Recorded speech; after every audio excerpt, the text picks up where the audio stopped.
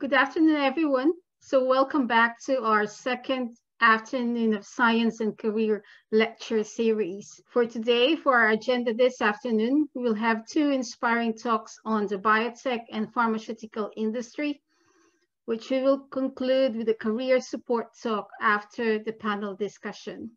Okay, for those who were not here yesterday, so this webinar is sponsored by the SCI, or Society of Chemical Industry. So I just want to say a few words about SCI. So the SCI Scotland Group has a diverse membership, and this is based on the industry presence in Scotland, which we can describe that the chemical sciences sector accounts for 17% of Scotland's total exports. So we also have members coming from the agricultural sciences and a large sector on the physical and biological sciences as well, despite the name of the organization. So throughout the year, we, the Scotland Group, have supported and organized a range of events, from the successful days of science and career, like this one we're having right now, and we've organized these around Scotland. So one time it was in Aberdeen, it could be in Edinburgh or in Inverness. And this year it's in Glasgow. But we're doing it as a webinar or an online event. So we don't only have this event, but we also have like writing competitions. So the Scotland Group, we also organize prestigious lectures, okay? And not only eminent scientists from the chemical sciences, but as well as the biological sciences. So this is the Tennant Award and the Lister Memorial Lectures. So as our motto says, SCI, where science meets business. So we aim to foster links between employees within the science sector and academia alike, which means using this motto, we are supporting and providing events for students and early career researchers, in addition to those more established in fields. So next slide, please. So for our agenda this afternoon, we will have two inspiring talks, as I've already said, on biotech. That is from Dr. Alison Arnold and from GSK, Gordon Shearer, and we'll conclude that with a career support talk from Dr. Emma Compton. So without further ado, we will start with Dr. Alison Arnold. So Dr. Alison is head of the fermentation group from Ingenza. So she's based, Ingenza is based at the Roslin Innovation Center. So let us find out how Alison built her career with an SME that has been growing and progressing through the decades since it was founded. Thanks, Ruan. Okay, thanks for the introduction. Okay, good afternoon, everybody. My name's Alison Arnold, and I work at Ingenza, who are a biotechnology company based just outside Edinburgh. And I gave my talk the title of The Unintentional Microbiologist this afternoon, and you'll see as I go through my slides why I called the talk this. Firstly, just to give a little bit of a background to where I currently work at Ingenza Limited. So who are we? Well, we're a world leader in the application of industrial biotechnology and synthetic biology. And as I mentioned before, we're based in Roslin, just outside Edinburgh. We were founded in 2003. And when I actually joined in 2003, when I joined, there was 4 of us, and now there's 40 of us. Who've got a diverse range of backgrounds in synthetic, organic chemistry, molecular biologists, biochemists, and fermentation scientists, and a few non-scientific staff as well. So that's a little bit about where I currently am. So sorry, this is just where Ingenza got their name. It's a little bit of industrial genetics enzymes with an A on the end. So I thought I'd then go back and talk a little bit about myself and how I got from the start of my career to where I am today. So in my current role, I'm head of the fermentation department. So I'm basically responsible for all fermentations and scale-up fermentation processes within Ingenza. And like I said before, I joined in 2003, so that's nearly 18 years ago. And when I joined, there was only 4 of us. and now there's 40 of us. So I've been on quite a journey with the company. So that question that you always get asked when you're younger, so what do you want to do when you grow up? That's a really hard question to answer. And basically, if you ask my 10-year-old self what I wanted to do, I probably wanted to be an Olympic athlete. So I put up a picture of Sally Gunnell winning her gold in Barcelona in '92. That might be before some of you were born, but she was a bit of an inspiration to me. I did a lot of running at the time, and if in a different world, that's probably what I wanted to be. But in the real world, I was never good enough to be an Olympic athlete. So then the other thing I was always very keen on becoming was a vet, mainly because of my love of animals and especially dogs. But as I kind of grew up, I started to realise that probably I couldn't put animals down and it wasn't really for me. So these were some of the answers that I give when adults would ask me what I wanted to be. Then as I kind of got through school, I probably was thinking about maybe I wanted to be a PE teacher. But I was also quite sciencey in the school. We're trying to push me a bit more into something a bit more academic than sporting. So sort of went away from that and started to slowly go down the kind of the science avenue. My kind of interest in science, it was always there. So it really kind of started when I started doing I did higher chemistry, and I really enjoyed it. I had a good teacher, and I also really liked maths at school. And there's quite a lot of maths involved in chemistry. And again, I had a really good maths teacher. So I definitely think some of the choices I made when I was younger were quite influenced by teachers in school. So I started off doing a higher in chemistry. I then went on to do a certificate in 6-year studies in chemistry, which now is called an advanced higher, but I'm old, so that's what it was called back then. And but I still had this kind of biology sort of, maybe it came from kind of my interest in the body and sport. I still had this kind of biology interest, so I wasn't 100% sure I wanted to do a pure chemistry degree. So actually I applied to do biochemistry. So I started off doing a BSc in biochemistry at the University of Aberdeen. Again, because I wasn't 100% sure what I wanted to do, and that seemed like a fairly good broad degree that would get me into something kind of maybe sports or science related. But as I went through university, at the end of my second year, I was doing all the subjects for both biochemistry and chemistry, but I felt that I was kind of more interested in chemistry. And I remember having a conversation with my mum at the time, really unsure, should I stick with biochemistry or chemistry? And she gave me some good advice. She said to me, well, if you do chemistry, you can probably always become a biochemist, but it might be hard if you just do biochemistry to then become a pure chemist. So I went with her advice, and I switched halfway through my degree course to do a BSc in chemistry. And then at the end of university, I wasn't really sure what I wanted to do. So what I actually decided to do was just take a bit of time out.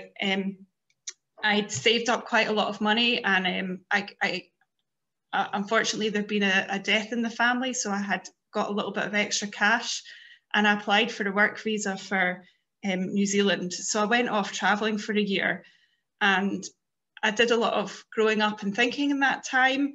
Did I want to stay in science? Did I want to do something else? But also what that year gave me was confidence. It was meeting new people, going to new places, having new experience, because workplace isn't just about being good at the subject that you do or the area you work in. It's being able to communicate with others from a whole range of different backgrounds. So actually for me personally, in terms of my career, although that wasn't directly related to science, I really felt that it helped me.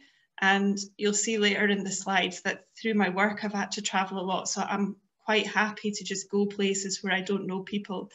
It was never a problem. So then when I came back from traveling, it was a big question of, do I get a job or do I do a PhD? So an opportunity came up at the University of Strathclyde, and it was working actually as a research assistant. So it was a job, and it was in collaboration with a number of industrial companies, Eli Lilly, a British biotech, and and it was looking at near-infrared spectroscopy to monitor industrial bioprocesses. So they wanted ideally to hire a chemist because it was near-infrared spectroscopy, so it was analysis, but it was looking at it applied to microorganisms, so looking at E. coli and Streptomyces fredii, and the British biotech was Pichia and CHO cells. So here was my chemistry background kind of meeting the biology that I'd always toyed with being interested in. And then it was also in collaboration with FOSS, who made the NIR systems. So at the time of the interview, although it was a 3-year post, so it was a job, and I asked if I would be able to write up the work that I'd done as a PhD, kind of in my own time. So actually for me, it was the perfect hybrid of doing a job, but also being able to have the option to write the work up as a PhD. So yeah, I completed my PhD with the snappy title of the use of at-line and online near-infrared spectroscopy to monitor industrial microbial bioprocesses. So I did that for 3 years, and then I really needed a break. So I went off traveling again to different further flung places. Before I'd just been kind of in Australia, America, and places like Fiji. This time I went off to Asia. And again, like I said before, I felt this really helped me gain confidence. And the other thing, I also had a job lined up for when I came back. So money was less pressured this time. And when I came back, I had decided to stay on as a postdoc at Strathclyde University to collaborate on a project with DSM, who were based in Delft in the Netherlands. And this was working on the continuous culture of aspergillus for the production of enzymes. So here already my career was kind of shifting through the course of my PhD and into my postdoc from chemistry into kind of microbiology. And this postdoc was taking me further down the kind of microbiology route away from the chemistry. So to go back and talk a little bit about the history of Ingenza and how it relates to what I do today and how my background actually really helped me get the job at Ingenza. So originally, Ingenza was a spin-out company of the chemistry department at the University of Edinburgh. So when I joined in 2003, we had basically one lab and one set of offices in the chemistry department in one corner. So we were there for 3 years, but we basically outgrew the space.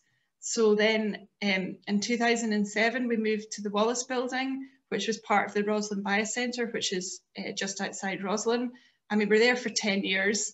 And we probably needed to move from a space point of view, but we would have potentially stayed there, but they had the site earmarked for new houses. So we were forced to move. So in 2018, we moved to a brand new building at Bush Estate, so just beside the Roslin Institute and opposite the vet school. And this is a picture here of the building with it's got one of it like a mini Kelpie outside. So it was purpose built for us, and we were able to. The good thing about that, we were able to design the labs in a way that suited us.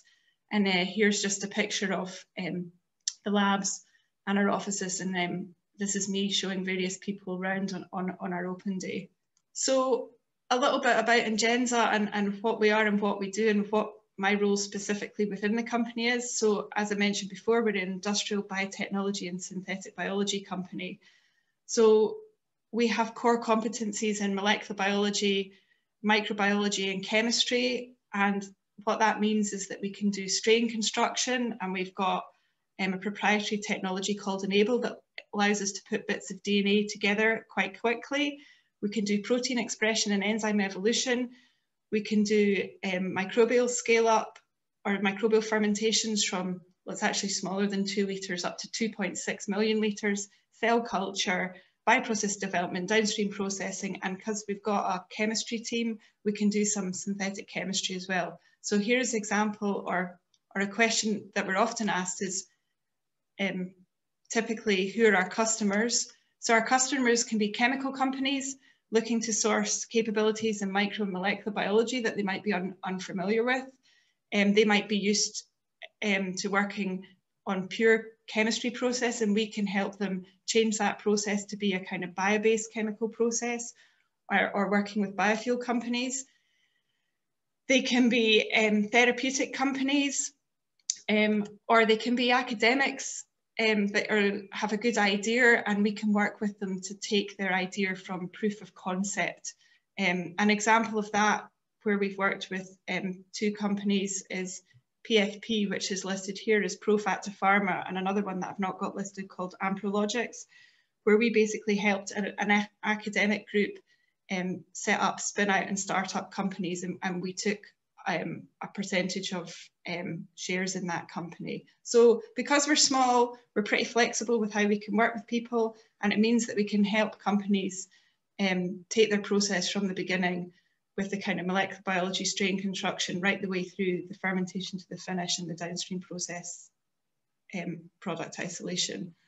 So just a little bit more about the different departments. We have molecular biology, fermentation and chemistry. And one thing that's relatively, or is a kind of a unique selling point of ours, because we've got a devoted chemistry team, it means if we're doing redesigning of pathways in microorganisms, and if there's some of the intermediates that are not commercially available, we can synthesize them because we've got a team of chemists. So like I mentioned before, my career, I started off as a chemist, and now I'm kind of more of a microbiologist, but that actually works quite well. It means having a background in one subject and working on another subject actually really helps when you're working together in a big multidisciplinary team like that. So when you're starting your career, try not to pigeonhole yourself into one thing or another, because it's always flexible in what you can do. And actually, even within Ingenza itself, we've had people who started off in the molecular biology group and showed a keen interest in joining the fermentation team. So, you know, people have been able to move about within the company as well. So specifically fermentation at Ingenza, so we've got host expertise. So this isn't just, this can be fermentation, but also strain construction and a whole heap of different microorganisms here. So here our go-to microorganism is often E. coli, because there's lots of previous work out there. It's quite easy to clone and put together and easier to ferment compared to other microorganisms. But we're also diversified, and we've got a lot of expertise in Saccharomyces and other yeasts like Pichia, and then other more complicated bacteria like Streptomyces, and then Bacillus, Pseudomonas. I'm not going to go through all of these, but as well as working with microorganisms, we also have a lab where we do CHO cells, so that's Chinese hamster ovarian cells. They're quite different, they're sort of slower growing, much more sensitive than working with various microbes. So for me, talking to you guys this afternoon is quite strange to think that I started off as chemistry and I wouldn't even have probably known what these microorganisms are. And now these are my kind of go-to, and a lot of my chemistry is forgotten or less at the forefront of my head. So what's my specific role at Ingenza? What do I do? So basically, fermentation team sits in the middle of the molecular biology and the chemistry team. So we'll get the strains coming through from the molecular biologist, and then we'll grow them up and ferment them. This is a picture of a little fermenter here. And then we'll give them on to the chemistry team who will isolate the product. So I always like to make this kind of analogy here. If this is a football team, we're like the midfield who kind of do all the work, and then we give it to the chemists who isolate the product and get all the glory. So it's like they score the goals. But like I mentioned before, it is a big team effort. So over the years, I personally and my team have got experience in lots of different microorganisms, bacterial, yeast, fungi, mammalian, and we've scaled various processes of these up with partners, different scales, so up to 50,000 litres for some of the bacteria here, and some of our biofuel work up to 2.6 million litres. So you can't even get your head around how big that is. It's just, the fermenters are enormous, and then lots of different other microorganisms as well. We've also done some gas fermentation up to 5 litres. So basically we have a broad ranging suites of microorganisms that we can develop and apply as necessary for specific projects. Within fermentation itself, there's lots of different approaches to how we can carry out this fermentation. We can carry out batch fermentation, where everything goes in at the beginning. So this is fast and simple, and it's like, we'd often do this for a proof of concept. We can also do fed batch fermentation. That's basically where you keep feeding the microorganisms to keep them happy and making the product that you're interested in. So you can achieve higher biomass or higher cell density, and this can be more cost effective. And we can also do continuous fermentation, which is, as it says on the tin, you are continuously trying to keep the microorganisms growing. And in that instance, you're putting fresh media in and taking spent media out. So that can often give you higher volumetric productivity and reduce capital. So all of these things, I put this slide in because as you kind of move through your career, you often start to realise that it's not just about getting something to work, it's also about, will it work, and will it work in a cost-effective manner? So, you know, when you start out designing a process, often you're just like, can I get it to work? But actually what's almost more important is to think, is this going to be cost effective? Especially if you're working in industry, what you're doing has to be economically viable. So I think as you go through your career, you start to learn a little bit more about economics and cost modelling and things like that, probably that you didn't really touch on too much as an undergraduate. So you always have to be prepared to diversify and learn new things, even when you've been doing something for a number of years like I have. And again, this links back to the my travelling, and like I said, that personally that helped me, but actually professionally that really helped me, because in my work at Ingenza, we've had to scale up a number of our different processes, and that's involved a lot of travel to various different countries. So we've been out to various places in the US, running things at different scale, from 10 litres up to 2.6 million litres, and this is different sorts of microorganisms. We've also been worked on projects within the UK and also in Europe, and also further afield in Asia. So having experience of traveling and going to different countries, I found really useful, that it wasn't a complete shock to go places in a work context as well. And also this is part of my job, this scale up, that I find really, really interesting. So yeah, my daily life at Ingenza, the job description, well, it varies day to day. It can be meeting potential customers. It can be building relationships with current customers. It can be planning and running fermentations, supervising and training more junior staff, working closely with both molecular biology and chemistry teams at Ingenza. I've got a couple of PhD students who I'm the industrial PhD supervisor for. It can be tech transfer of processes off site. It can, and then in that instance, going on site to assist the process scale up. It can be managing projects and grants. It can be talking to you guys here this afternoon about what I do. And from time to time, I'm even allowed to hobnob with politicians. Over your career, and in my career, there's been various challenges that at times you doubt and you're not sure about. I mean, I think there's very few people when they're younger have a very clear idea of what it is they want to do. So you're always like, what do I want to do? I mean, as I mentioned, there was a number of things that I wanted to do. And then you're like, have I made the right choice? And you're quite often doubting your decision. And I just wanted to put this in for the shout out to the women and girls in the audience. Don't be intimidated by science, technology, engineering and maths. We need to get more and more women interested in that. And so I'll quite often go out to schools and try and talk to girls about maths and science and chemistry. So be confident, you're there on merit. And as for everyone, life outside work is a juggling act, especially if you've got maybe family commitments and things like that. So yeah, it's difficult. And you sometimes, well, over the years, I've doubted myself. Have I made the right choices? Have I not? But there's always chances to diversify, take a step back, change course. So like I said at the beginning of the talk, don't pigeonhole yourself as, okay, I'm going to do this degree, so I must be this. Be open to changes and adapting what you do.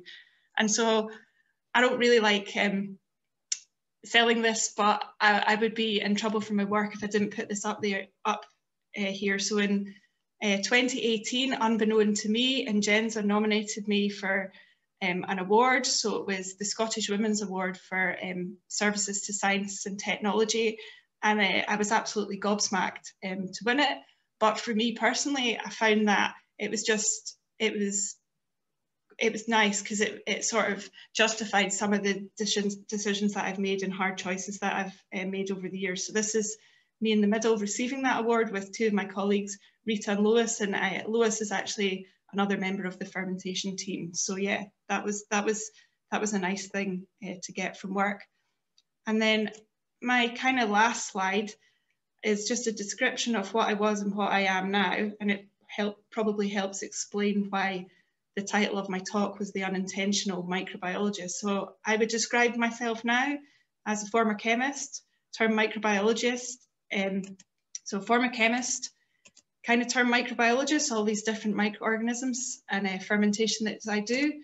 At points engineer, trying to work out how to scale stuff up, and with a little bit of molecular biology thrown in there. And probably a bit of economics and finance nowadays, which I should have probably put on the slide. So yeah, that's me. This is Ingenza's contact details. I think my personal email was on the front slide. Feel free to ask me some questions now or in the panel discussion, or I'm always happy to get emails from people at a later point. Thank you. Thank you for listening. Thank you very much, Alison. That was a very good, inspiring talk. So I've got a couple of questions, but the rest of the questions I'm going to ask during the panel discussion. One question is, wait a minute. So what chemistry and biological know-how would you think is essential to work with a biotechnological company like Ingenza? So I can't speak for all companies, but in Ingenza, we're quite diverse in the backgrounds of people that we hire. So we hire people who have PhDs, who are very specialized in a specific area of, say, chemistry or biology or molecular biology. But we also have a modern apprentice scheme. So I probably should have maybe put in a couple of slides about that actually, where we take school leavers who might maybe just have like some sort of hired or not even in a science subject. And so they come in with very little science background and we train them internally. And then also we have a range of people with degrees, masters, etc. So yeah, I think it depends what the role is and what you're going to be doing, but you can have pretty much no science background or be very, very specialized. Thank you. So I've got a follow-up question to that. So do you have to have a PhD to conduct research with Ingenza, or do you take on people straight from undergrad?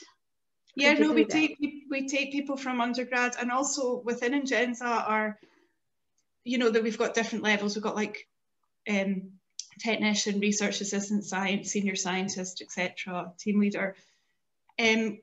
Just because you have a PhD or not doesn't stop you from getting promoted. If you just have a degree or a master's and you learn the stuff on the job or through various work experience, there isn't a ceiling to where you can go. So we have senior scientists at Ingenza who don't actually have a PhD. So having a PhD for some roles is necessary, but isn't totally necessary for everything. And one example of a girl in my team, Kirsty, she joined me 10 years ago as a modern apprentice at 17, and she's here 10 years later and she's worked her way up to scientist from having pretty much zero science background. One more question. This is from Lisa. She was wondering if computational biology is an important skill at Ingenza. So, kind of like modeling and computers, that type of thing. And so bioinformatics, I guess. So that is something that Ingenza is often looking at, and that's probably an area that is something that we could we could be better at, and because it's a kind of upcoming area. We have a couple of people that are quite good, but they're sort of self-trained and self-learned. But yeah, no, that is something that Ingens is always interested in doing, but we haven't got a kind of dedicated team on that. Okay, Susan. Sorry, Lisa. So you could go for that. Another question from Susan regarding fermentation. Do fermentation processes take several days? It depends on the microorganism. Something like E. coli is a fast-growing microorganism, so they would only take a day or so. Something like a mammalian cell culture, they're slower growing, so they might take a week or so to run. And also it depends if you're running it in batch, fed batch, or continuous mode, because if you're running something in continuous mode, you're trying to run it for as long as possible, in which case that can take weeks to run. So thank you very much, Alison. I'll ask the rest of the questions coming into our chat later on in the panel discussion, okay? Okay. All right. Okay, I'll move on to Gordon. So Gordon Shearer is a technical continuous improvement team leader, and he's responsible for delivery of step change, business, and process improvement projects for manufacturing processes on the GSK Irvine site. So now we're talking about a multinational pharmaceutical company. So go ahead, Gordon. Yeah, and thank you for accepting our invitation. Yeah, that's no problem. Thank you for inviting me along today. And I guess when I was asked to give a title of my talk, and I picked, obviously, been with the GSK 25 years, Alison said she felt old. I certainly feel old speaking to you guys today. So over the next 20-25 minutes, I'm going to give a little bit of my career background, what we do at the Irvine site, what I do within my current role and within the technical team, some of the career opportunities at GSK, and then some of the transferable skills that I look for when I'm recruiting. So first of all, kick off with my background. So I started I graduated as a chemist in 1996. So 25 years ago, I would have been just finishing up my final exams. And I know Alison touched on there what to do at that stage. So for me, it was, do I go into industry or do I do a PhD? And I was fortunate at that stage that I did have an offer from Glaxo Wellcome down in Dartford. So this was pre-GSK merger. I also had the benefit of work experience from my third year industrial placement. So it kind of really opened my eyes up. At that stage, I didn't know what I was going to do. I didn't know what careers were out there with a chemistry degree. And the work experience really gave me that benefit and basically made me aware of what was there. And it also gave me the opportunity to work in world-class facilities with high caliber chemists. And it also gave me the opportunity to do part of my degree, which I really loved, which was organic chemistry, and I was passionate about. And it didn't actually really feel like a job. So it kind of felt like a no-brainer to me at that stage that moving into industry was the right decision. So I moved down to Dartford and I spent 6 years as a process R&D chemist, and then also spent a final year down at the Tunbridge site when we reconciliated the chemical development department.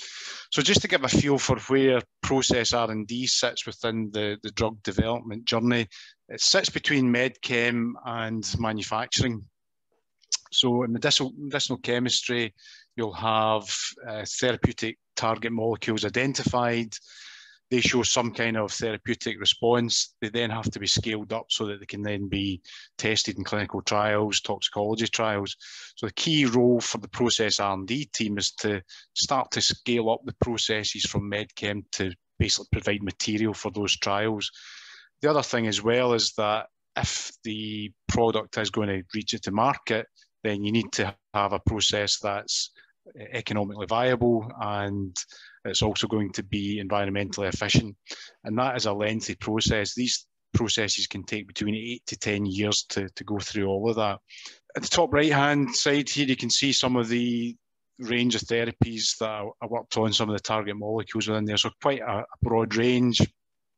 And I guess the nature of the business, you could be working on a project for 4 weeks or up to 4 years. My biggest regret was that I didn't actually work on anything that made it all the way through to market. This is such as the nature of the business that things fail basically due to clinical trial results. So I haven't been able to say that I've actually worked on something that's made it all the way, but it was still a very worthwhile career at that point and very engaging. I did get a lot out of it. So the next decision point for me came probably around 2003. So I got the opportunity to relocate back to Scotland. So being brought up in the west of Scotland, going to Strathclyde Uni, doing the hard part, moving down to Dartford down the southeast, I had this opportunity to move back, and I did actually love it down there. I really enjoyed the time there. The people were great. The job was brilliant. But I guess at that point, you're a little bit older. My wife and I were about to have our first child. So some of the more personal circumstances start to come into play with some of the decisions. And we felt at that point that having that family network around us was more important. The other point I'd just like to make was, again, around sort of career decision. And again, someone pointed this out as almost like a why decision. So at that stage, if I was to progress into a role with more responsibility in terms of leadership or project management, then the competition was high. There was a lot of high performing people within the team that I worked. The turnover of people wasn't that high, so it was likely that the opportunities wouldn't come along that frequently. So it was almost like making a sidestep in order to make a progression as well. And there's no right or wrong. That's a personal choice for everyone. Some people are happy to continue being that focused scientist, doing the thing that they love, and that's okay. It's what works for you. So I guess a key learning for me was about the work-life balance and then that sidestep to move forward. So I moved to the Irvine site as a development chemist, and I also spent a year on shift as a technical manager. So the roles that I took at that stage were to basically transfer 2 products to the Irvine site, so atovacone and zanamivir, and you can see basically the trade names: Malarone for malaria and Olenza for flu. So those were products that were being transferred to Irvine as part of a reorganisation with the operations team. So these are products that are now on the market. These are in full-scale manufacture at other sites and are being transferred to Irvine. So as that chemist involved in the tech transfer, you're expected to be that subject matter expert. So everything that's associated with the process yield, the product quality, the environmental impact, that's all basically down to you. You're that key contact. The other key part is when you're bringing a new product onto site is that you have to commission it in a new plant. So you need to try and optimize it for your plant as it may be different. And the other thing is you have to bring the operators and the production staff along the journey. You have to upskill those guys. You have to train them in that process. So that all comes down to the chemists and the commissioning teams that are involved in these processes. And a lot of times it's a 24/7 manufacturing operation, so you do spend a lot of time on shift. That came to my next decision point, 2008. It was then an opportunity to move into a supervisory role, and this one kind of was forced upon me more than my choice at that particular time, and that was mainly due to the restructure that was about to happen on site. So the site capacity and volumes were about to essentially be halved. So we're closing one of our API facilities. So there was an opportunity to move into a team leader role, or basically take my chances in a pool of 18 chemists with 3 jobs. So the odds were stacked pretty much. Not that I wouldn't have got one of those jobs, but the option at that time, which certainly seemed the better option, was to move into the supervisory role. And this again was a big challenge, a new experience for me. It was my first taste of working on fermentation process and also continuous extraction processes. A lot of the processes I'd worked on till that point had all been batch processes. So this was something that was completely alien to me as well. It was also the first time that I'd actually worked or moved into a process where I wasn't the expert. I wasn't that person who knew all the fine details of the process and was passing my knowledge. I had to go through quite a steep learning curve to get up to speed. And it was also a different role for me because I wasn't expected to be an expert, but I was there to actually lead the team of operators. So I had been involved in commissioning processes where I was a key contact for operators and directing them, but not necessarily actually leading and managing. And the big learning point for me at that point was that leadership is tough, and I'll make no bones about it. To do it right, it is tough. It does take a lot of time and investment to do it properly. So that took me on to probably my fourth sort of key decision point within my career. So I moved into what we call a GSK production system. So this is anyone who's ever had any experience of any manufacturing processes. It's all about continuous improvement. So any industry, any organization, they'll all have some kind of continuous improvement department, some kind of continuous improvement mindset, behaviours. And at GSK, it was all about trying to drive to zero accidents, zero defects, and zero waste. So essentially, if you were to drive all those things to zero, then you can produce your products more efficiently and cost effectively and of best value to the patients. And this was a big change for me because this was moving way out of my comfort zone. So this was moving away from science. This was moving into things that were more behavioural, it was more cultural, it's more about mindsets and how people act and how people work. So it gave me a really good chance to develop my transferable skills.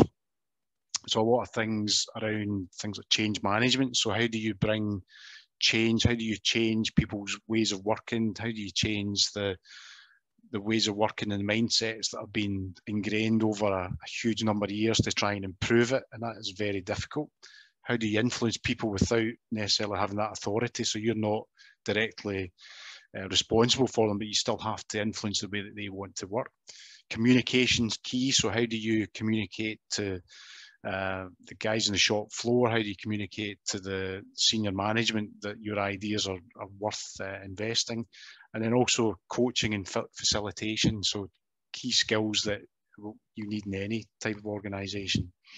Probably one of the biggest things that I got out of this part of my career, probably a highlight, was being able to work with the McLaren Formula One group.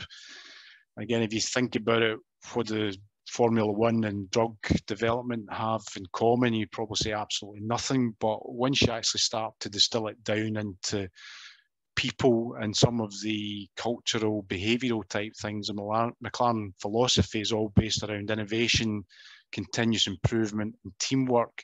Those are three things that you can take and apply to anywhere. And that was really fascinating to see how we could actually apply that at GSK and start to deliver some of the benefits to our process.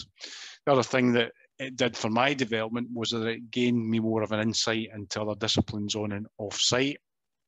So it increased my exposure and it gave me more interaction with senior leaders, and also helped me move into a more senior leadership role within the site. So I guess the key takeaway that I would say here is that basically don't be afraid to move out your comfort zone. Don't be afraid of the stretch. Don't put the doubts in your head, the things that you learn over the years, the things that you do through your degree, so you can apply them anywhere into any situation. So that takes me to my current role.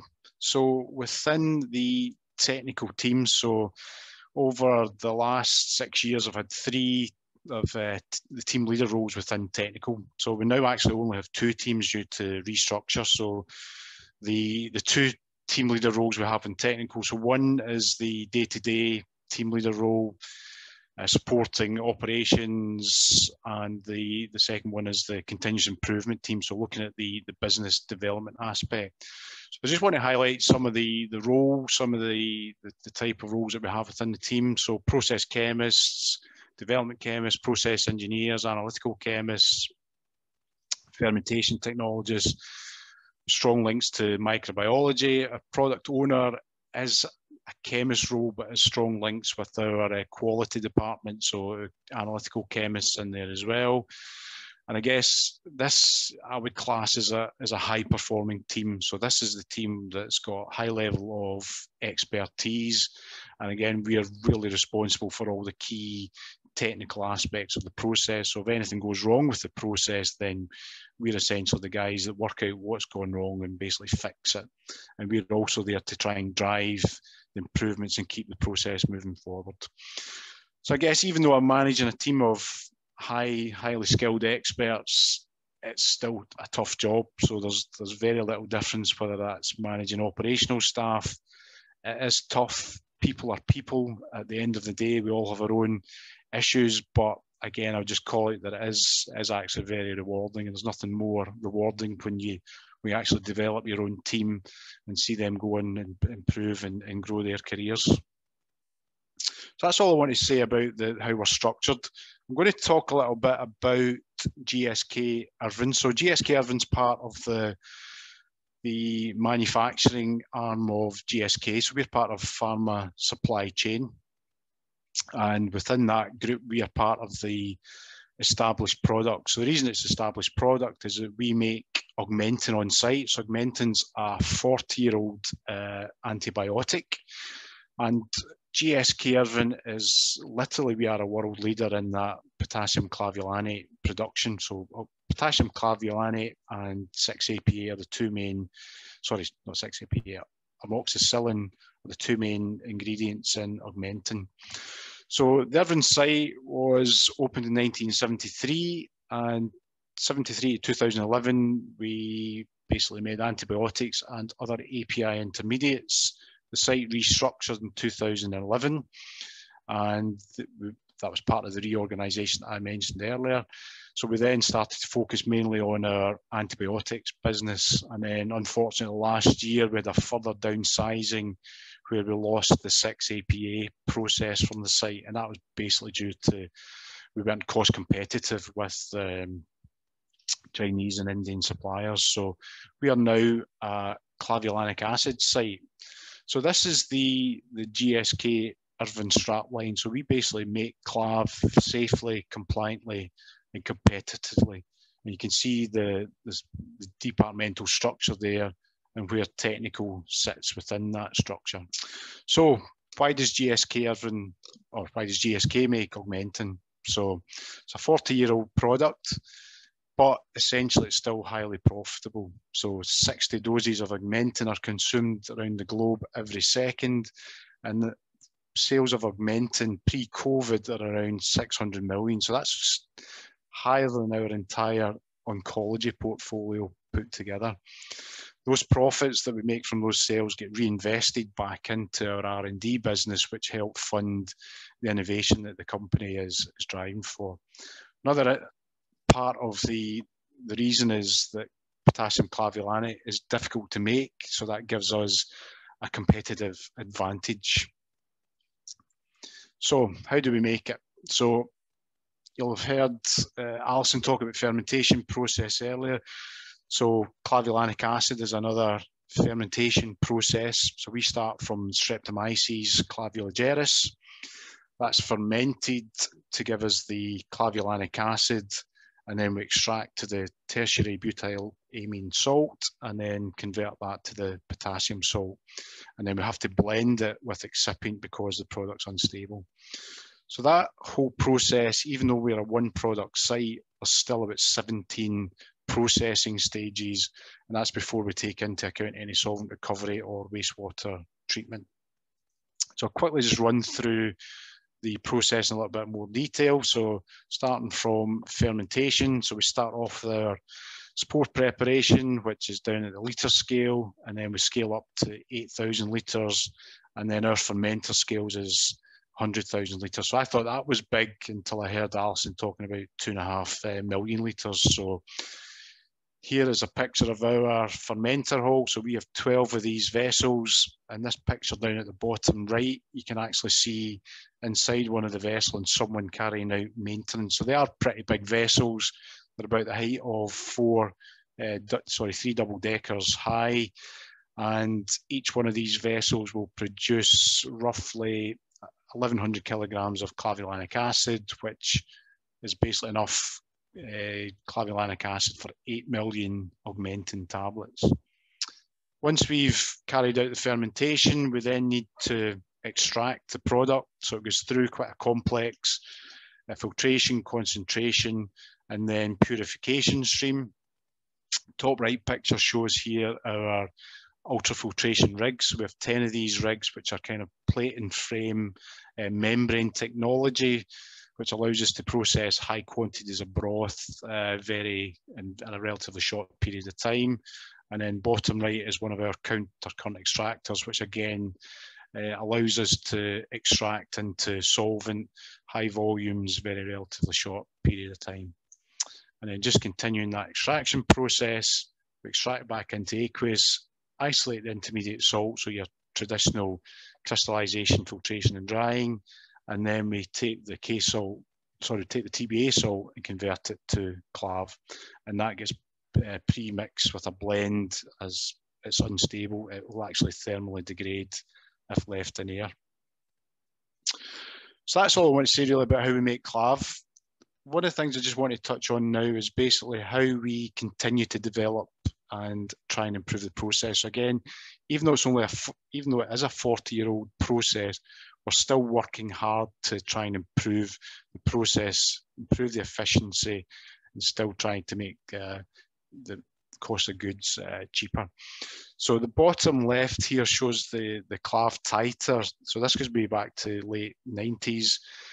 What you see here is basically the impact that we've had from changing the strain of the clav microorganism. So every time we have a change in organism, we've basically been able to increase productivity. So over the last 10 years, so around about this point here, we've actually seen an increase in productivity of around 40%. So that work is carried out by our sister site down at Worthing. So the BPS team, which is the bioprocess service.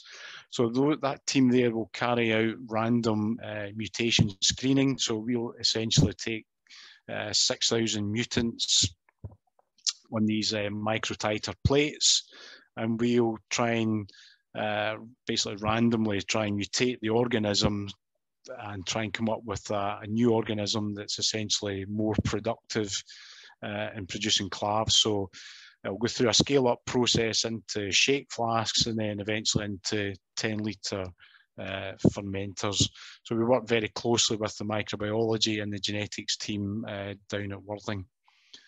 Following on from that, when we do start to identify any potential new candidates, we will then start to take those potential new strains through our new development facility at the Irvine site. So we did just have a development facility at Worthing that has closed, so we've now invested in our own facility to support that new strain improvement.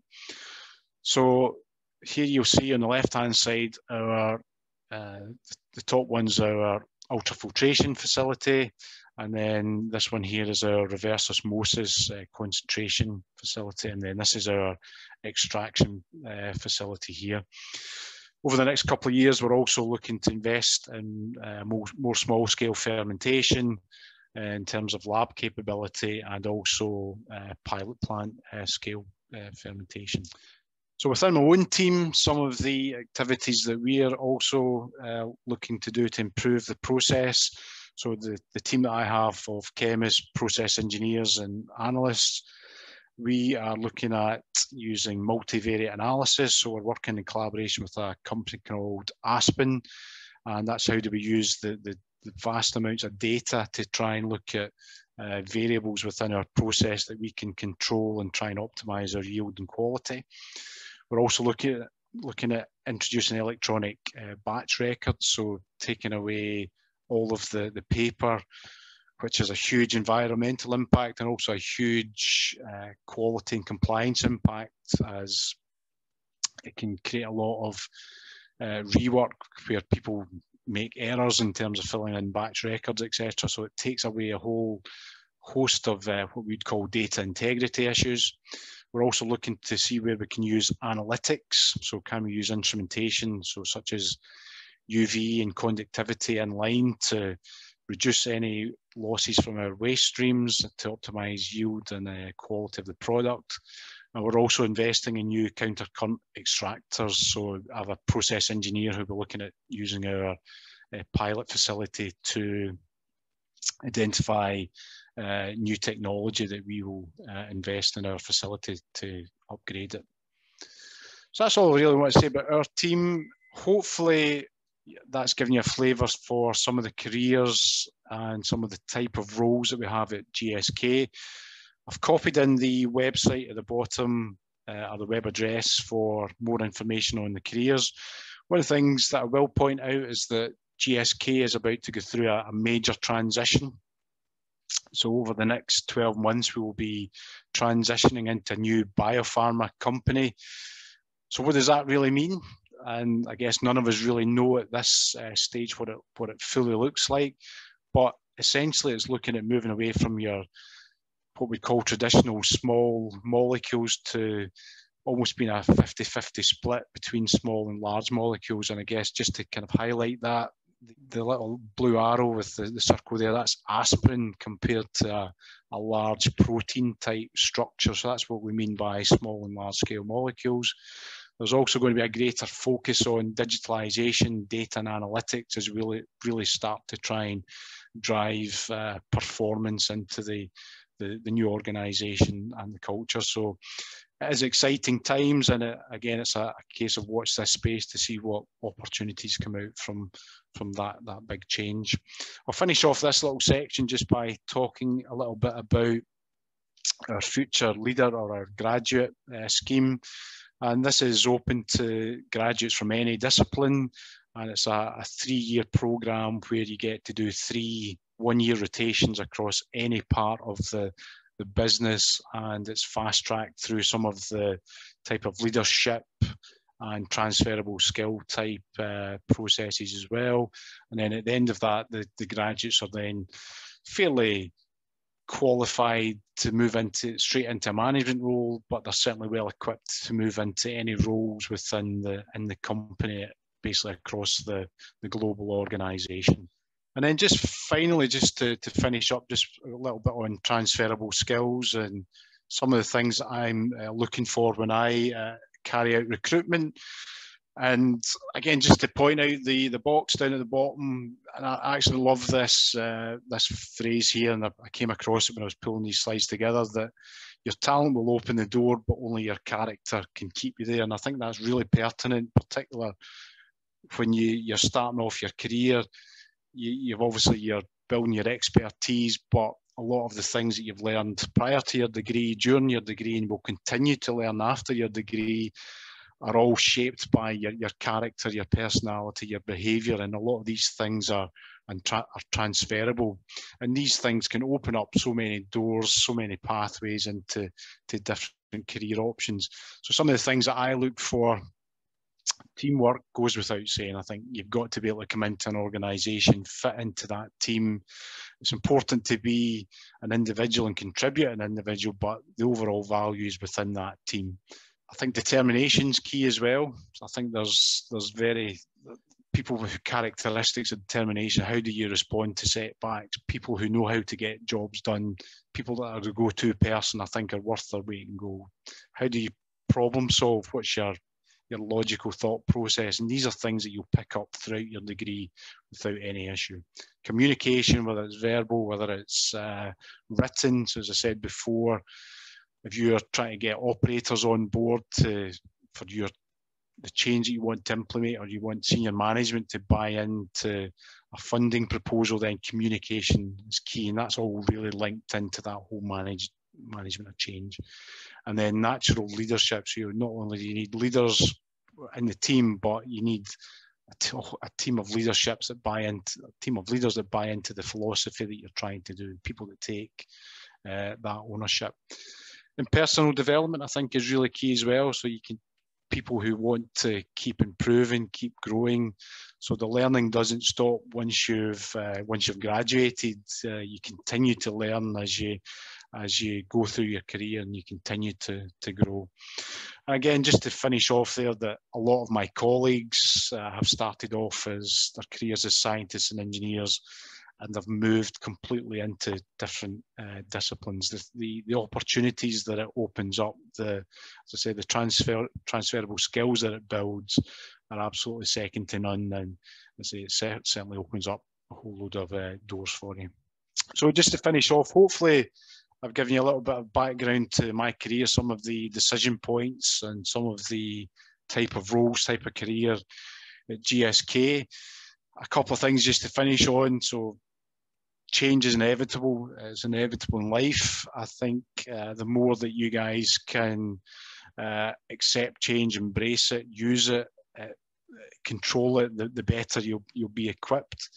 My advice to all of you would be to keep learning, keep moving forward, be curious, keep asking, why does that happen? Why do we do this?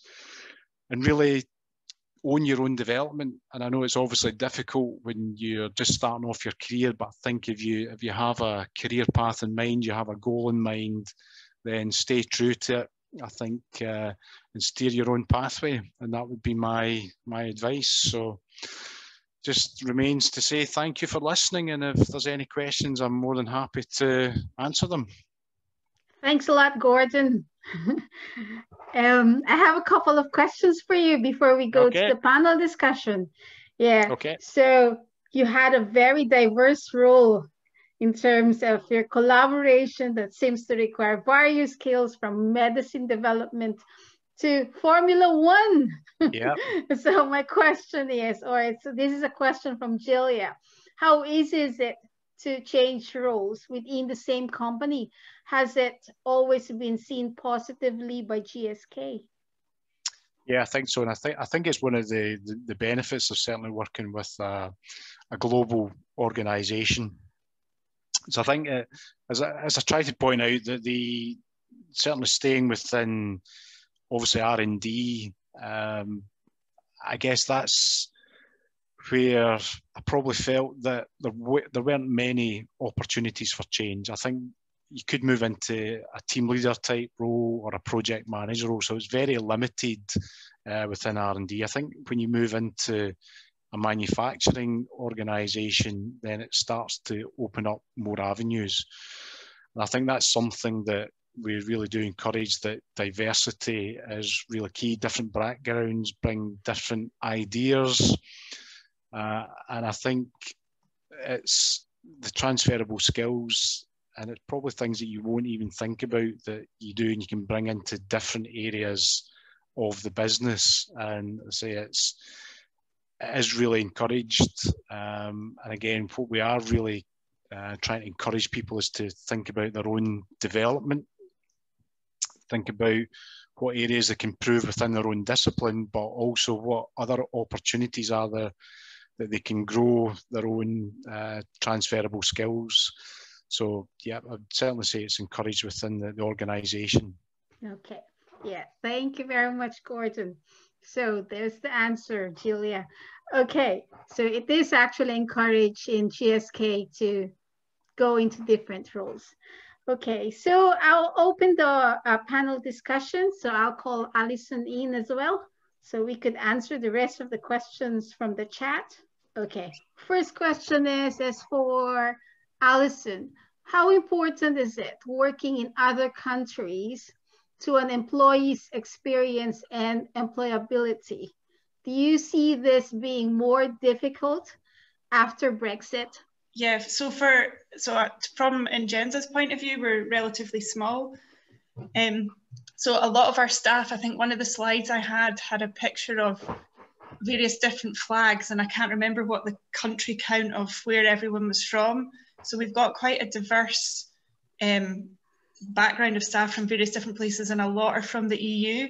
So I'll be honest, we have concerns about Brexit. Will those people be able to come? Will we lose some staff? So yeah, that is, for a company like ours, that is a concern. It's probably fair to say that's probably true for a lot of science, because a lot of what science is good at doing is collaborating, and we have a lot of collaborations within Europe and beyond. So yeah, I don't know how it's going to pan out. So it's a wait and see situation. Yeah. Yeah. Okay. So I've got also a very related question to Gordon. So it's a question again from Lisa. So she was wondering if the graduate scheme also applies to other locations in Europe, for example, in the Netherlands. So I guess across, so as I said before, we are part of pharma supply chain.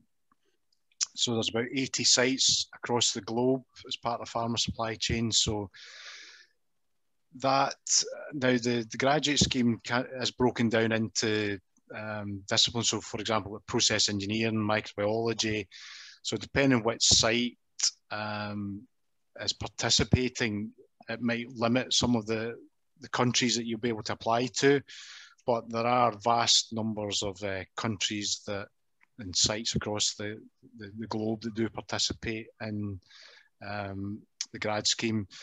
It's also encouraged that people move out of their disciplines. So if you're a process engineer, it's not advised that you just do a process engineering rotation. What you then move into is maybe something that's aligned to something like project management or a secondary packaging site, so that you're broadening the diversity of your skills and your experience. Yeah. Another follow-up question from Heather, because you mentioned about manufacturing processes, is, are any of these manufacturing or processing stages dangerous? If yes, how do you maintain safety? So I guess for the Irvine site, so our products, we use ammonia in the fermentation stage. So that's our most toxic material on site. We also have an inventory of about, I'm going to say maybe about 10 million litres of solvent on site at any one time. So if you think of the nature of those materials, highly flammable, lots of moving parts, so lots of ignition sources. So safety is our number one priority on site. So not only for the people on site, so it's important that everyone on site goes home safely and in the same condition they came to work. But we also have a duty of care to the surrounding environment as well. So we have to be very careful with any emissions, any spills, etc. So we are regulated by SEPA. Mm-hmm. We obviously have to apply to the health and safety executive guidelines. So there's a high degree of control measures that we put in place from a safety point of view, and they're always currently under review, under scrutiny, and we're always trying to improve our safety records on site. So it goes without saying that safety is top priority alongside the quality aspect of the product as well. Yeah, I do see the same thing as well, that safety is very important in any type of work we do. So I've got another question for Alison. Is industrial biotechnology going to play an important role in the future? Do you think the sector is going to grow rapidly? I hope so. Yes, I think so. And you can take industrial biotechnology and apply it to lots of different areas. I mean, I hope that science and medicine as a kind of discipline, and over the last year that we've been through, that it maybe gets more people interested, and, you know, people realize with the whole COVID-19, you know, what science can actually do, and with all these vaccines. But specifically, you know, industrial biotechnology, yes, I mean, if we want to feed the kind of, without going into the whole GM crop thing, but, you know, if we want to feed the growing population, and we will have to think of innovative ways of doing stuff, of making things. So yeah, I think there's lots of scope for biotechnology. I think companies have a responsibility to educate the public so that they're not scared of science and actually think of science as a good thing, with all the medicines it can provide and the solutions that it can happen. So yeah, I think so. Gordon might have some comments on that. Yes, Gordon, can you add something to that as well, please? I guess I'm probably late to the biotech part in that. I guess being, traditionally a chemist, obviously synthetic processes, lots of solvent. Probably my eyes were opened up with the fermentation processes and the scales that fermentation processes and the complexity of the products that fermentation processes can certainly offer. I think about what we do at Irvine, where, we produce, I'm going to say about 700,000 kilograms of clavulanic acid all through fermentation processes. Now, if you really think how you would do that from a synthetic chemistry route, it'd be huge. One of the things we are also looking at more as an organisation as well is more biocatalysts.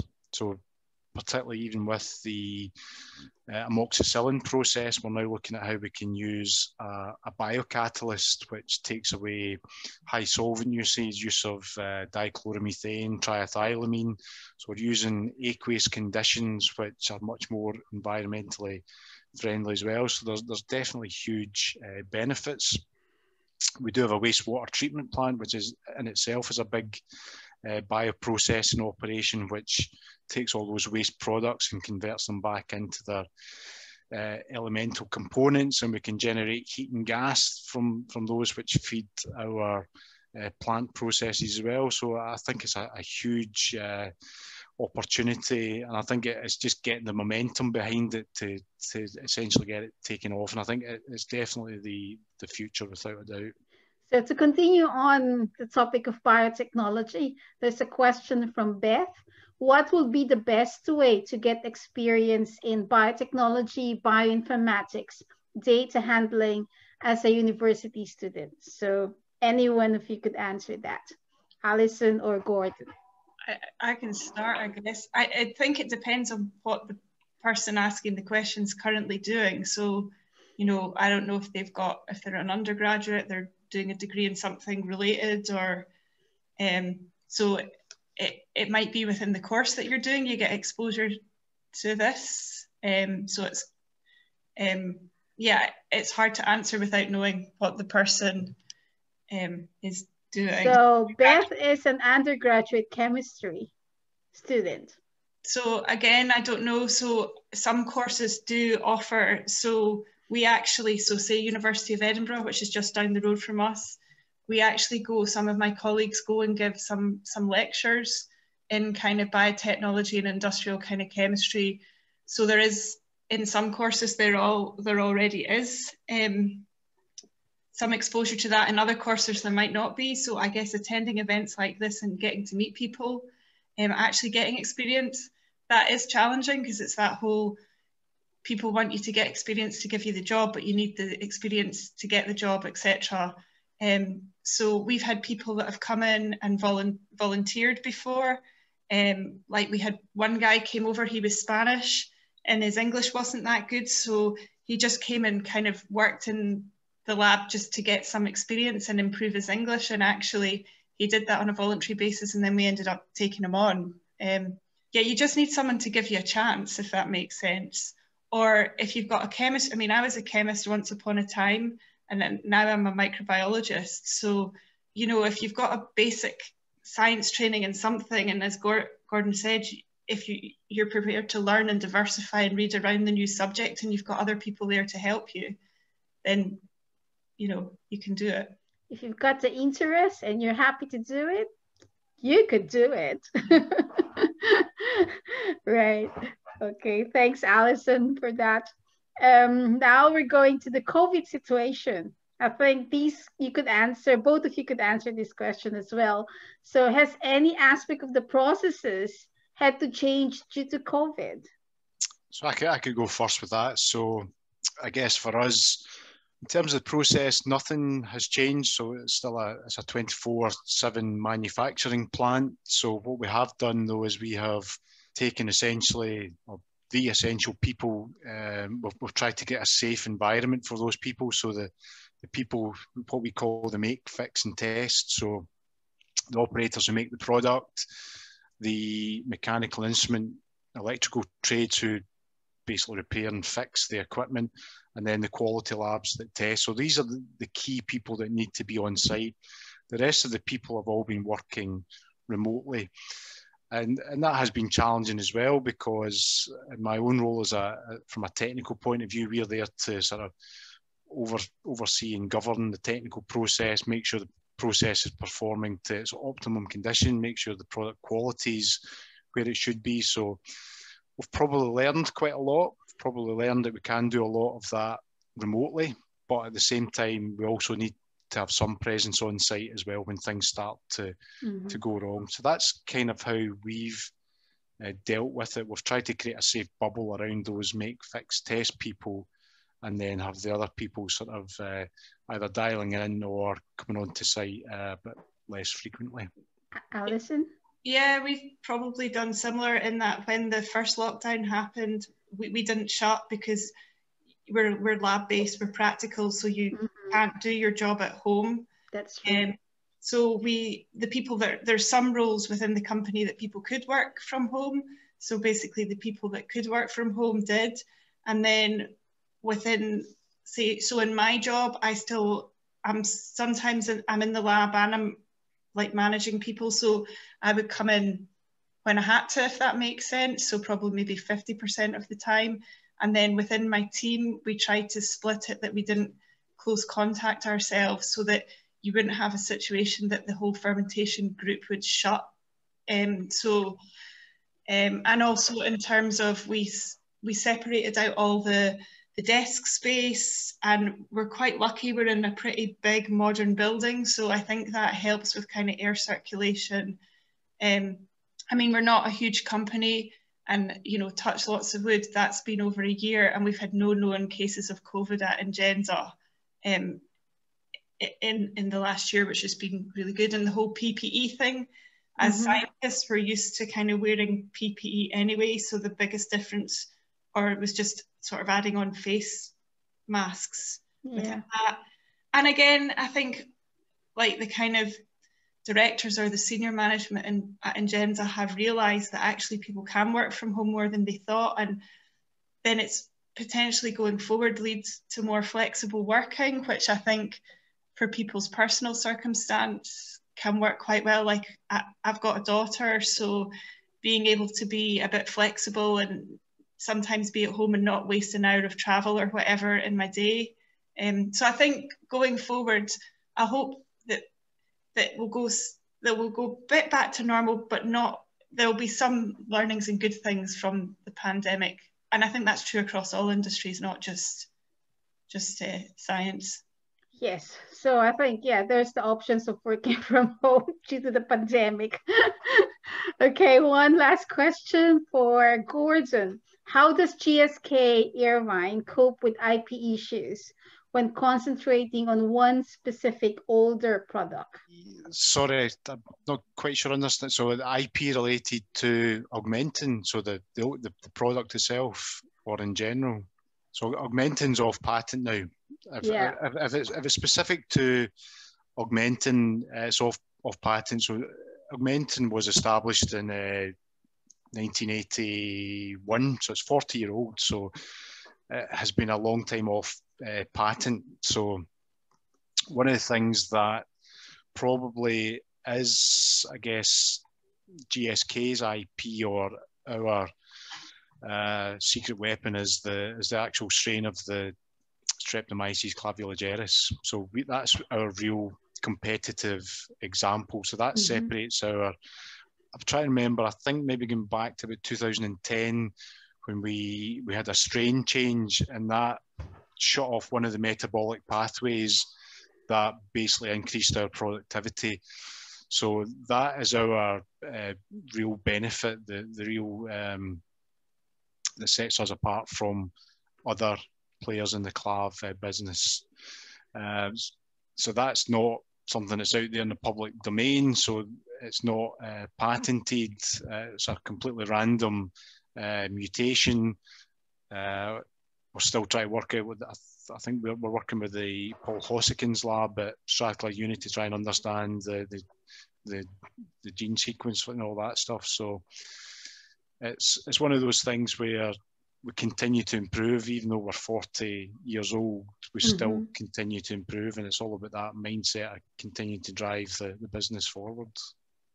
So despite of that, this is a follow-up question. What is the status of developing new antimicrobials for the pipeline within GSK? I think it's probably one that, I guess, if you look at across the whole industry, it's probably something that hasn't taken, there's been no major breakthroughs as yet. So I think anything that's out there is still very early stage. I'm not aware of there being anything that's near coming to market in the short term for GSK. I guess the other thing there has to be big investment, and there has to be the appetite for the drug companies. Obviously, as an organisation, we have a responsibility. I guess we read more and more in the news about antimicrobial resistance. So we as a company have to make sure that we're doing all the right things. All our emissions have to be thoroughly tested so that everything's well within the limits of any waste streams and any antibiotics going into the environment. So that's all under very strict controls. So we are currently working through a process of all our manufacturing sites to ensure that that's the case. So there's not much coming through the pipeline. And I guess what will be interesting to see is once we start to move into the new biopharm company, how much of a focus new antibiotics will be. But I think it's almost something that I think is going to have to happen almost like what we've done with COVID. There has to be more collaborations across companies, across governments to try and identify the next antibiotics. Yeah. Good. Thank you very much, Gordon and Alison. So I'm going to end the panel discussion and we'll move over to Dr. Emma Compton, who's it's a concluding talk about from the different careers that's possible for a science graduate. Okay, so Dr. Emma Compton leads the staff-facing researcher development activities at the University of Strathclyde, including delivering courses on career management for researchers. So she is also Strathclyde's institutional researcher development Concordat champion. So she previously spent 11 years working as a biochemistry postdoctoral research associate in the UK and in the USA. So Emma? Thank you very much. Okay, I know that you've all been sat here through several talks this afternoon, and the parts of them I've seen are really, really interesting. And so I'm going to try not to give you broad detail today, and not too much detail. There is some information on the slides that we'll send around as well. As Luann said, I lead our staff-facing research and development activities at Strathclyde, but I also do a lot of career management for researchers. And I know there's a really broad audience today here, so I'm going to try and give you resources that will support everyone, but it means I can't necessarily go into detail across the board. I'm going to give you really some advice and framework for how you can approach your career development. I think you'll have noticed already from some of the answers, it's really hard to give really specific answers about careers and what you should go and do because the answers are just so broad. And so I'm going to try and give you a framework of how you can approach that and make that right for you. Okay, so we're going to be talking about taking the next step and thinking about how you can manage your career and also what support's out there for you.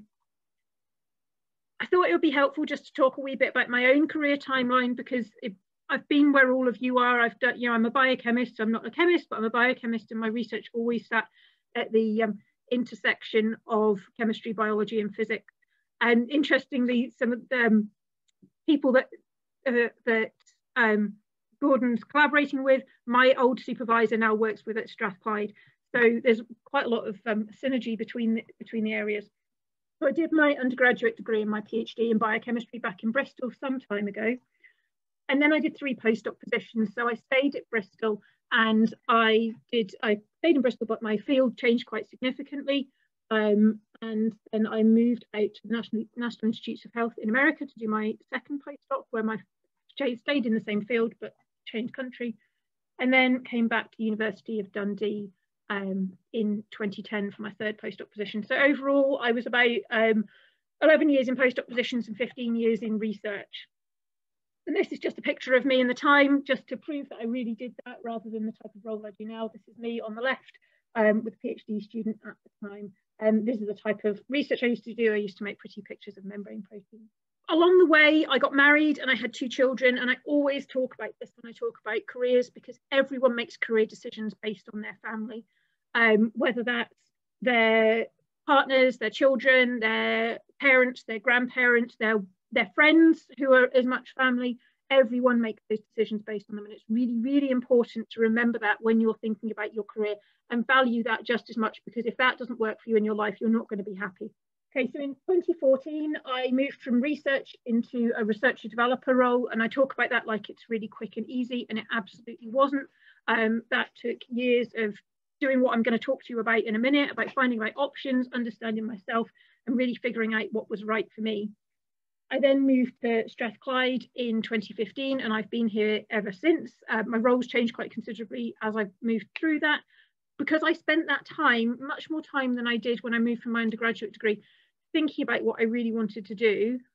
I enjoy my job so much more now. Not that I didn't enjoy research, not that I wasn't good at it, I did, but not to the level that I do now, because I've thought about what really, really works for me. Okay, so what about you and taking the next step? I've put this slide in because I think this is what it feels like. This swirl in the middle, when you're thinking about what jobs you might want to do, that's what it feels like, and that's absolutely fine. And I'm going to give you a framework for working through that, that by the end of it, you should come out at the end with some idea of what you want to do and actually success in getting that job. Before I talk about that, I really want to make sure you're aware of this theory of career development. It's my favourite career development theory. It's called planned happenstance. So this means there's luck in all careers, but you need to plan for it. So if you just stay doing the same thing every day, talking to the same people, you're not going to have those chance encounters that will lead you to finding out about something that you're really interested in. So coming along to an event today is absolutely one of those activities where you can plan for luck to happen. Some of you will hear something today that clicks, that goes, that is what I want to do. Or maybe even that isn't what I want to do, and that's as important, and put you in contact with those people. So it's doing things like this, getting out there and just seeing something different that is what leads to careers happening. And everyone, when you talk to anyone about their careers, they will talk about these incidents of just happened to bump into this person. It was just luck. And that is what will lead you to finding your full leaf clover. Okay, so if we think about how are you going to take that next step? When I talk to researchers, I tell them to treat it like a research project. I see a lot of people who are all jumbled up in their head. They don't really know where they're going or what they should do.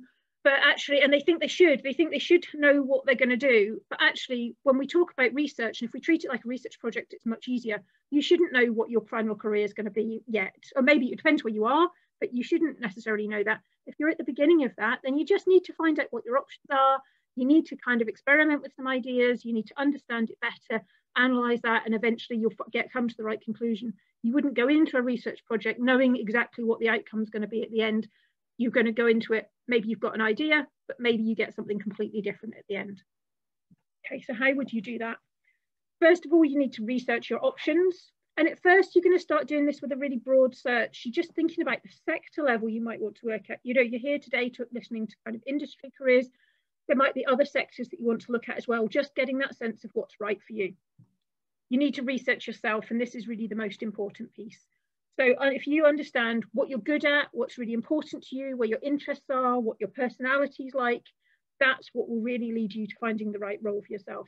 And I've put skills and knowledge at the bottom here, because that's actually the bit that you can change. That's the bit you just learn as you go along. Really, it's the other pieces that are really quite inbred into you and inbuilt into you that you need. That the better you understand those, the better you're going to understand what's going to really work for you in your next job or your future career.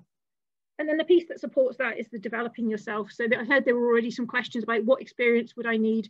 And those answers can be really difficult to give because it's different for every role and it's different for every person. When you're at that broad searching stage, I would say concentrate on your transferable skills. And I'll talk about what they are in a minute.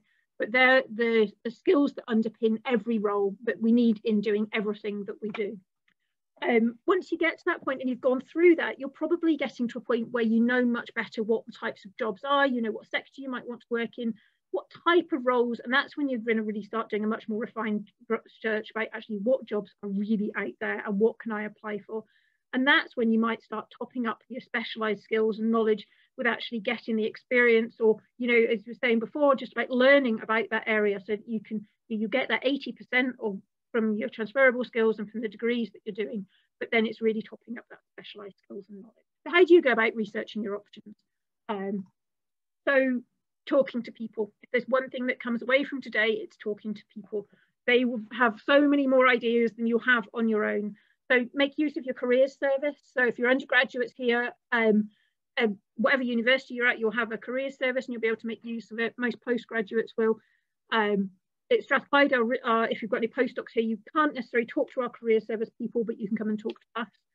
And also give you some other places you can go to look, but you can also make use of their resources online. If you're doing a research project, talk to your supervisor, talk to the academics around you, talk to your family, talk to your friends. But it's really that planned happenstance. Go places where you're going to bump into people who can really talk to you about this.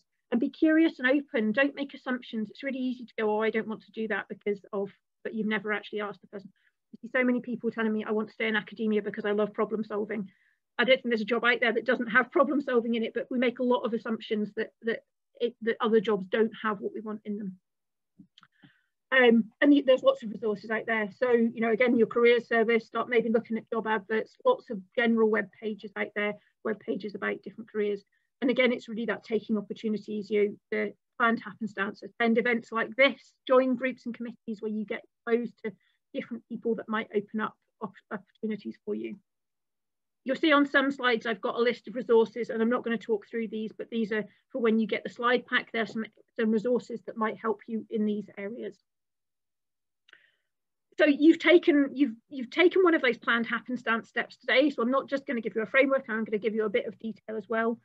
One thing I wanted to talk about was talking about roles inside and outside of academia. So I work with a lot of researchers and a lot of postgraduate researchers, and the majority of them tell me they want to be academics. We know nationally that most want to be academics, and the numbers just don't work. There aren't the number of roles, and I think this is quite a useful slide. So this is a study that was done about 10 years ago, looking at where do PhD students go. If we take 100% of PhD students on the left, after they leave their PhD and move into what they call early career research, which is a postdoctoral researcher position, more than half leave. So at that point after PhD, more than half of people leave academia and go into non-science roles. About half stay in science roles, with about 17% going into non-university research, so industry research, and about 30% stay in academic research in postdoc positions. Then when we get towards the end of postdoc positions, so they tend to be fixed term positions and people tend to not be able to do that for more than 10 or 11 years for lots of reasons, then actually we see the majority of people leaving academia and going into non-academic roles, with about 3% of our total PhD students staying in academia. So I think this is just really useful to help you with those expectations of where the roles sit and thinking about where lots of people go. Because although most people leave academia, we know that those who do, most are employed. Unemployment's really low in people leaving university, and they tend to move up through leadership positions quickly. Okay, and so just a little snapshot of kind of these are really where our chemistry PhDs at Strathclyde go. This is a selection of some of our graduate statistics with some job title names on them, and this is the type of thing to look at. Just start thinking about those. If you don't know what they are, go away and do some Googling and just find out what it is. There's lots of different things in there. We've got chemistry teachers, we've got patent attorneys, we've got postdoctoral roles, research chemists, scientists. So there's things in there you would expect, and there's things in there that you might not expect. And on the right-hand side is the list of all the companies that they have gone to work for, or universities they've gone to work for. This is the type of thing to just start doing a bit of research, broad search of finding out what's out there.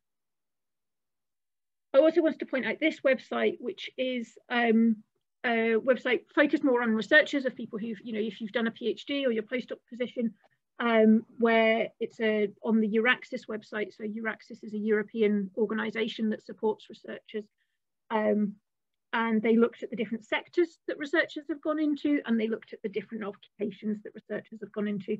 And so this is a really good website to give you some ideas about that. And, you know, we can see this is a broad range of researchers, not necessarily just from a chemistry background, but they're going into places you'd expect, so maybe life sciences, energy and mining. Then we've got management consultancy, we've got charity and third sector.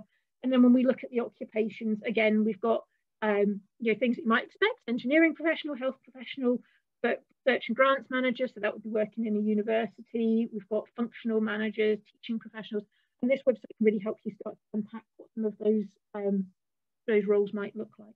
Okay, so that's the researching, the, you know, what are your options, then thinking about researching yourself. And so this is really, you know, thinking about what are your strengths, what are you good at, and if you ideally you want to go into a role that really plays on what you're good at, because that's how you're going to excel, and that's how you're going to succeed and be really happy. Think about your values, so what's important to you. So I know someone who came out of a microbiology PhD and went to work for a tobacco company. That didn't gel, that didn't have a problem for them with their own values, but I know other people who actually would have had a real issue with going and working for that sort of company. So really think about what matters to you. Think about what your interests are, because actually, you know, what is it you want to be doing, a job that really interests you, and think about what your personality is. So when I was thinking about what to do moving out of research, one of the reasons I really wanted to move out of research was I wanted to work with people more. I work really close with my colleagues, and that was great, and I'm still friends with many of them, and I still work in a team of close colleagues, but I really wanted to be working with more people, you know, a bigger, broader range of people. And I absolutely get that in research and development. And that is, you know, that's one of the parts of this that I really enjoy. And you might be sat here listening and go, yeah, that sounds brilliant. And you might be sat here listening and thinking, that just sounds awful. I never want to talk to people. And that's the bit about understanding yourself and understanding what different roles might involve. And then there's the understanding your skills and knowledge. And it's important to know what your skills and knowledge are so that you can know how you match for the job. But as I say, that's the bit that really you can kind of top up and you can change over time. Because I know we've got a really broad audience here, how we would be supporting you at different stages is a little bit different. So I'm not going to go into much detail here.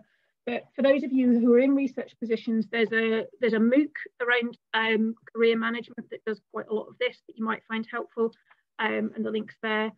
Then if you're an undergraduate, I would absolutely be looking at, actually for anyone, I would be looking at your career service at Strathclyde. Our career service have got some really good tools around exactly this. And I'm sure if you're not at Strathclyde, your university will.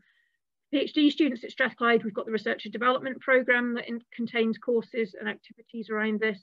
And for our postdocs, you would be coming to us in OSDU, where we also do a lot of work around this. And for those of you who aren't at Strathclyde, you will have equivalents in your universities. Okay, so we're here, you're doing your researching your options, you're researching yourself all along at the same time. And then you're also thinking about developing yourself, to making sure that you've got the skills and the knowledge and everything that you need to be really competitive when you apply for a job. So in terms of transferable skills, what does that mean? And this is the things you're already doing. So this list is endless, but this is just some examples. These are things like project management, team working, your communication skills, so verbal communication skills. Are you doing talks? Are you presenting in meetings? Your written communication skills. So that this is, if you're in a research position writing papers, but it's writing essays, I still take the principles that I learned to write essays and I use them when I write the types of papers that I'm writing now. So it's developing those skills from an early time. Your leadership skills, your self-motivation. So this could go on and on, but you'll be doing this in whatever you're doing at the moment. And it's also about using that planned happens. That's finding the opportunities where you can continue to practice these. So it's, making sure that you take opportunities when you can to give talks. And I say that as someone who used to avoid doing every talk I could possibly do when I was at university. I used to run away from them, and now it's and that came to actually forcing myself to practice doing it and finding the opportunities that I was comfortable with in doing that. That's your transferable skills. So now you're doing that, you're researching your options, you've got a better understanding of the sectors, you know what's important to you, you understand yourself better. And this, I should say, this is a continuous process through your life as well. You will keep doing this and understanding it better. But you're developing your transferable skills. And now you're getting to that point of actually, what sector you want to work in, and you're starting to really look at what jobs there are and really to think about those specialised skills. And so how do you do this again? So again, it's talking to people, you know, it's really the same as before, but now when you're talking to people, it's much more focused. So I'd recommend you do what we call informational interviews. So finding people who work in the types of places that you'd like to work and the types of roles you think you might be interested in, and asking them about what they do. Everyone is happy to talk about themselves. It can be terrifying asking them to do that, which it shouldn't be, but it can be. But just saying, you know, would you have time for a chat so I can learn a bit more about this? Is really, really effective in finding out, does a role sound like that you'd be interested in it, or actually does it sound like something you'd not be quite so interested in? And that both are just as important.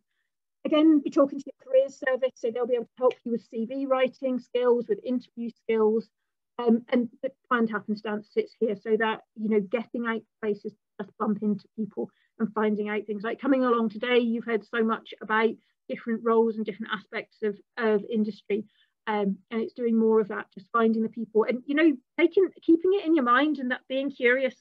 I've been at conferences and just said to someone, oh, can you just tell me a bit more about what you do? Because I'm thinking about what my next role is. And it's those types of conversations that will really help you. You're then going to start using your resources in a much more effective or much more focused way. So, you know, looking at the companies really quite in detail. What type of roles do they offer? Maybe, you know, watching their job adverts, what's coming up, and spending some time getting used to the job adverts. They can take a bit of skill to read them, and I'm going to go through one just in a minute to help you with that. But, you know, getting familiar with out there, what are the job titles called? Everywhere uses different job titles, and getting a sense so that you recognise what it is that you'd be looking for. And still taking those opportunities, you know, attending events, joining groups and committees, going to places where those people will be. You know, are there events that you can attend where they would be? Or if you're joining a group or committee, can you invite them in to come and talk about what they're doing so you get to know them? So I said I'd talk a wee bit about job adverts. So reading a job advert can take a little bit of skill. I thought it might be useful just to talk through where the important points for you are.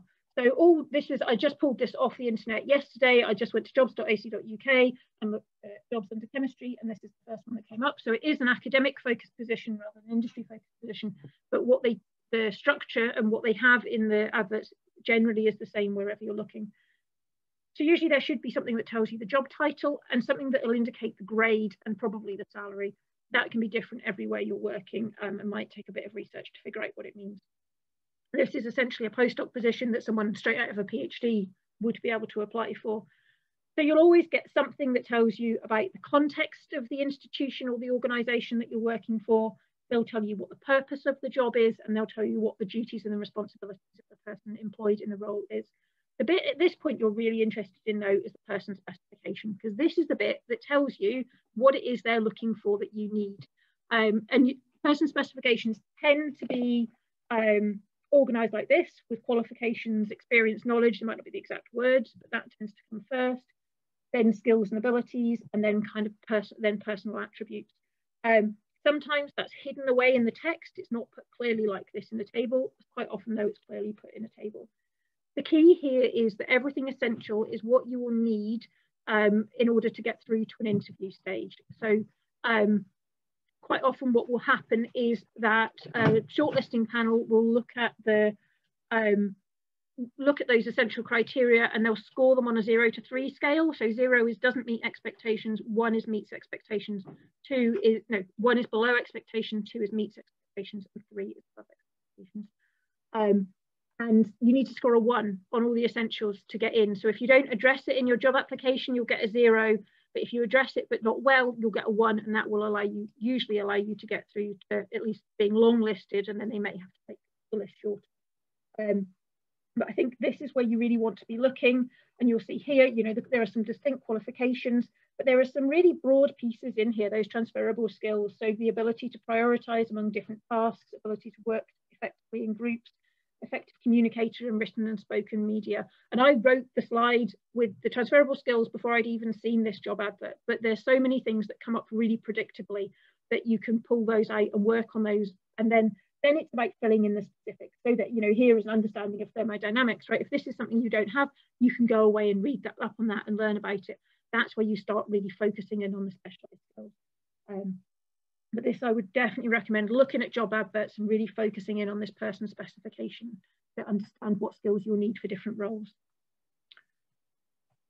Okay, so I'm coming towards the end of this, just to really start summarizing.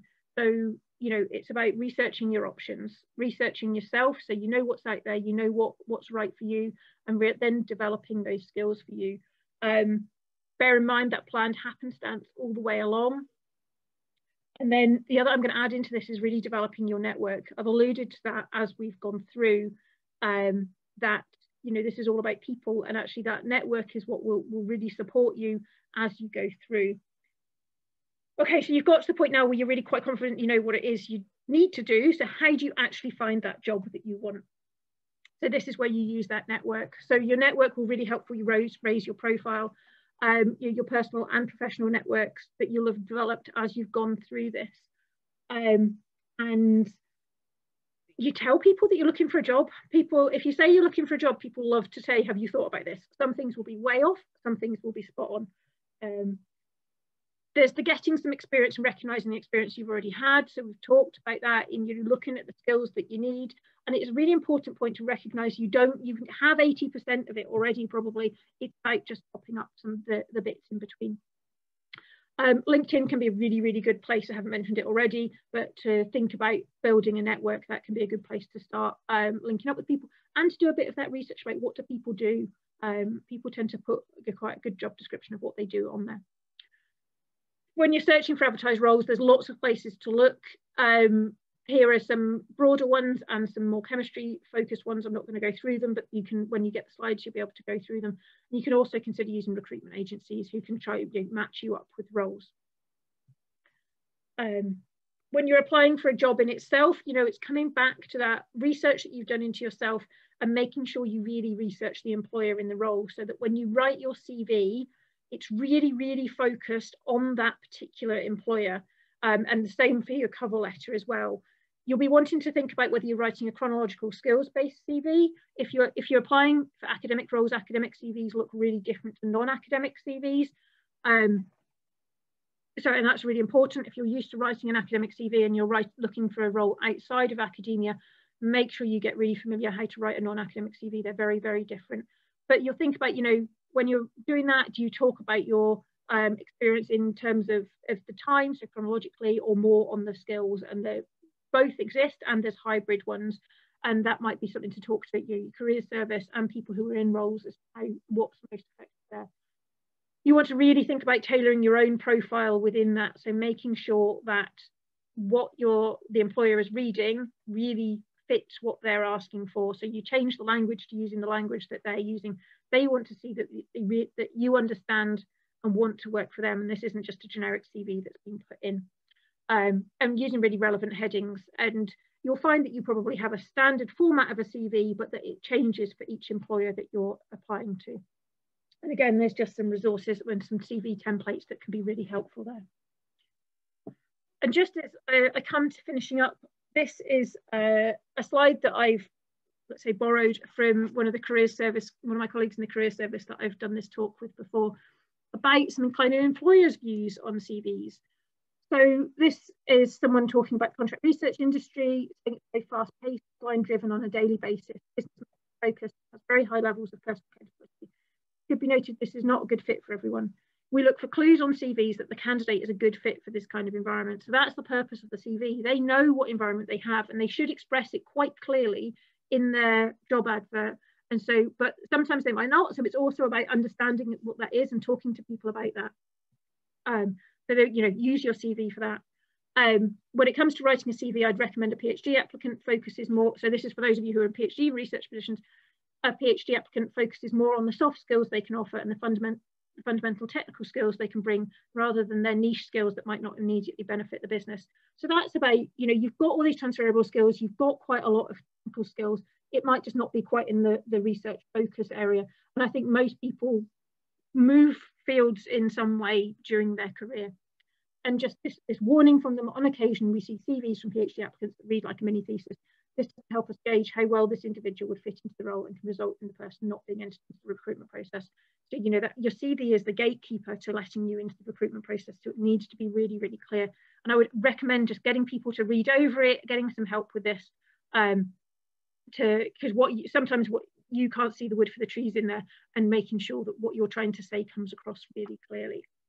So I know we're coming to the end now, and what I really just want to leave you with is, you know, we've talked about how, giving you a framework of thinking about researching yourself, researching your options, and then developing yourself, and some tips about how you would actually approach applying for roles. But just remember this planned happenstance, because this is it. Get out there, talk to people, and the opportunities will come to you. Thank you very much, Emma. You gave us really very good tips there on how to go into what's next into our career. Okay, I have one scenario here. So this is from Marta. So her main question is, how are lab skills of applicants assessed?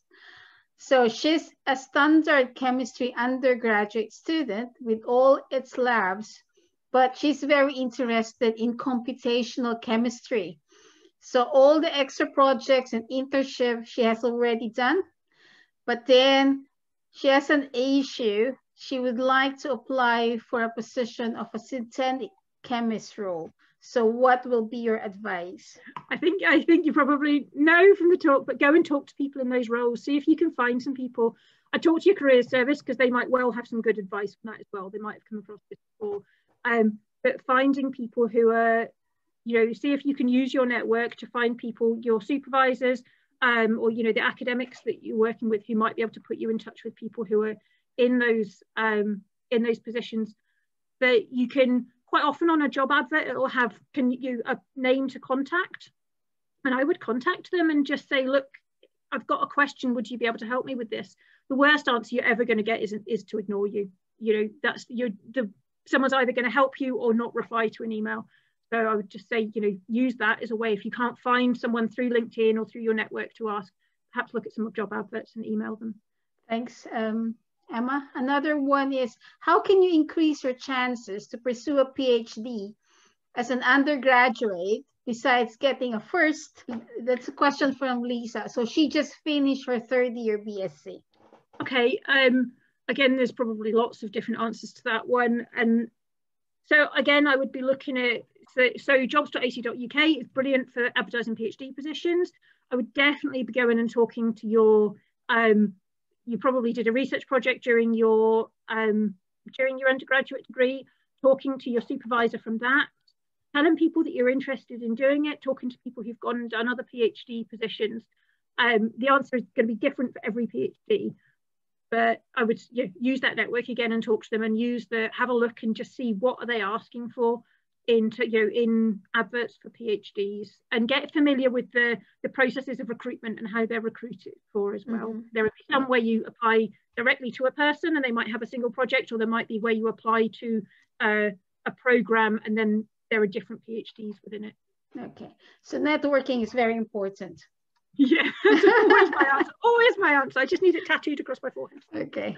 All right. Thank you very much, Emma. And I would like to thank all the speakers, Alison and Gordon as well. So it's really a very inspiring afternoon. So I'd also like to thank the participants for coming to this, again, inspiring webinar. And to conclude, as a science graduate, it is very important to see that multidisciplinary, and I want to add to that, networking seems to be the key word that is always a career for you out there, and choose a career that will make you happy. Good. Thanks, everyone. And I wish you a nice afternoon. Thanks, Joanne.